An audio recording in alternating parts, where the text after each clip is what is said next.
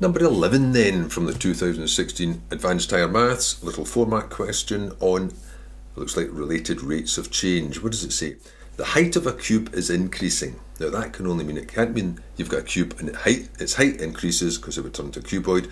It must mean the whole cube is expanding, I'm guessing. The height of a cube is increasing at the rate of, so I'll call that dh by dt for the height, 5 centimetres per second. Find the rate of increase of the volume when the height reaches 3 centimetres.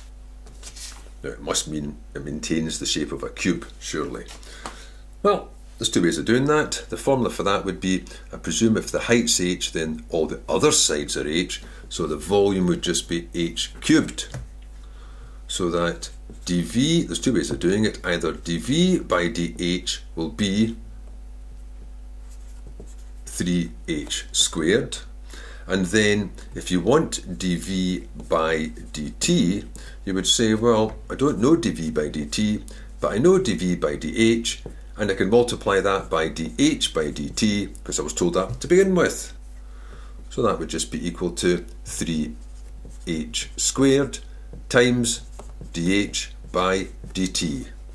So if you want to evaluate dh by dt when h is 3, if that's to get evaluated at h equals 3, that's going to be 3 times h is 3, and the rate for dh by dt is 5, and that will now be centimetres squared times centimetres, which is centimetres cubed per second. So it's just a case of what does that come to?